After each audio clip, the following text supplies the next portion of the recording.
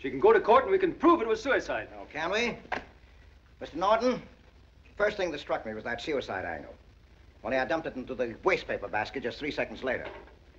You know, you ought to take a look at the statistics on suicide sometime. You might learn a little something about the insurance business. Mr. Keyes, I was raised in the insurance business. Yeah, in the front office.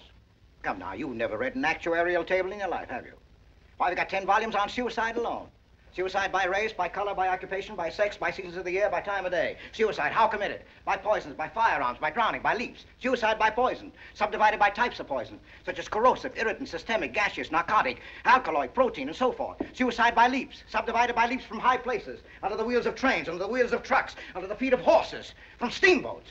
But Mr. Norton, of all the cases on record, there's not one single case of suicide by leap from the rear end of a moving train. And do you know how fast that train was going at the point where the body was found? 15 miles an hour. Now, how can anybody jump off a slow-moving train like that with any kind of expectation that he would kill himself? No, no soap, Mr. Norton. We're sunk, and we'll have to pay through the nose, and you know it. May I have this? Come on, Walter. Next time, I'll rent a tuxedo.